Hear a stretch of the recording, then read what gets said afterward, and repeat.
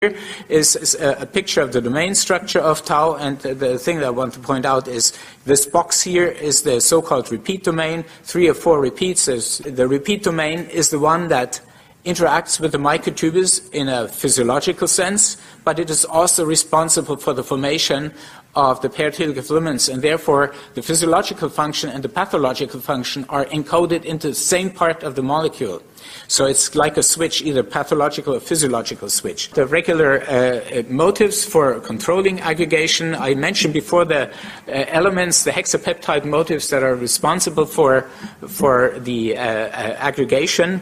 These are elements at the beginning of repeat R2 and repeat R3. At the beginning of repeat 2 and beginning of repeat 3, you have these hexapeptide motives, VQINK or VQIVYK, and if you mess around, they have an enhanced potential for beta structure.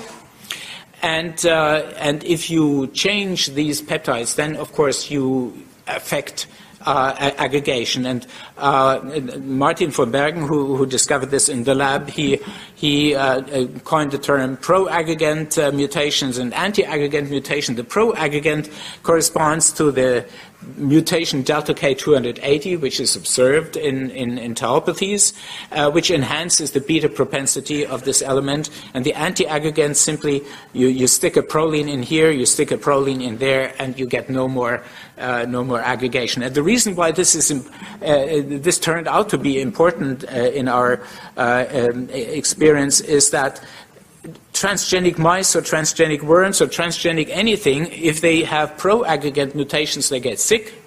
And if you just do the anti-aggregant, they stay healthy.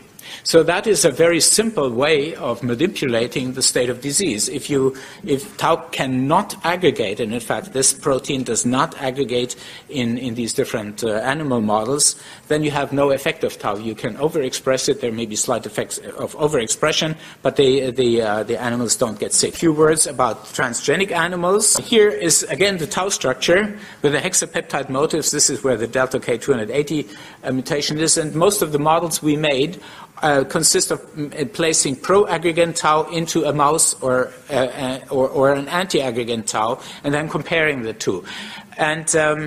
And this is done in a inducible way, controlled by doxycycline, basically, so we can switch the expression of tau on, and then we can observe the aggregation of tau and the development of pathology, and we can also switch it off, which is a nice part of this application. So you switch the tau off, the tau disappears, and you can ask the question, does the disease go away? It does, actually. So now, first of all, showing you a pro-aggregant mouse, 3 months old, has a lot of tau deposits in the brain. An anti-aggregant mouse, even though it's 22 months old and very aged, shows absolutely no aggregation, which shows you the power of replacing a single proline in an aggregation-prone filament. You get rid of aggregations. It's perfect cure on the on the level of molecular biology, at least. We have the same thing on the level of C. elegans. C. elegans moves nicely around, but when it expresses a tau in the neurons, and which gets aggregated, then it gets paralyzed. And we use the C. elegans as a cheap way of monitoring drug effects. I can't go on here.